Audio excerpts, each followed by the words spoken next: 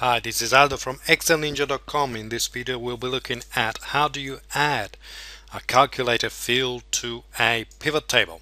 Here you have your pivot table, which I've built on my original data, which has basically employee, month, day, product, what they sold in value, and the commission. So you have two different dollar values. So I've built my pivot table, and I want to have an additional field which I want to calculate using both the commission, the revenue, and the commission of the sale. So the way I do it, basically once I'm in the pivot table itself, you see up here you have the menu pivot table tools. You click on options and you see here towards the right formulas. Click on formulas and you can see here calculated field, insert calculator field. So I click on that, and here is the window where I can input the information to create a calculator field. So for instance, I want to call it commission percentage. I want to work out what percentage of the commission is of the sales value. So then I need to put in the formula here, and I do that by double clicking on the fields that I'm interested in. So commission, and then I want to divide it by sales value. Double click on that, and then I click add. I just want to show you something else before I do that. I could add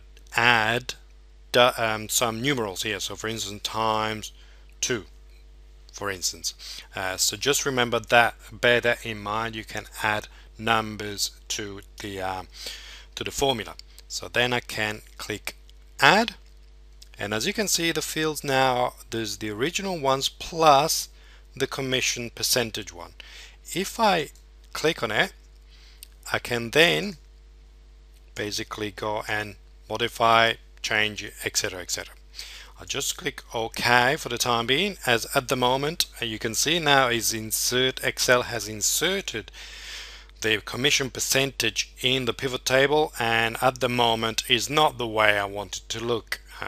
This is a sum. I want to change it into an average. So I go there, right click, this appears, I click on average, and then the number format, I want to show it as a percentage.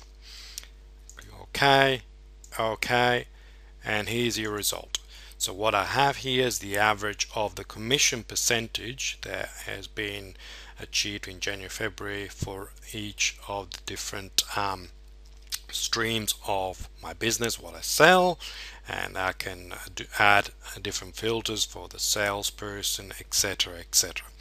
But this is how you basically create extra information by adding a calculator field to a pivot table in Excel, making the most of the information you already have.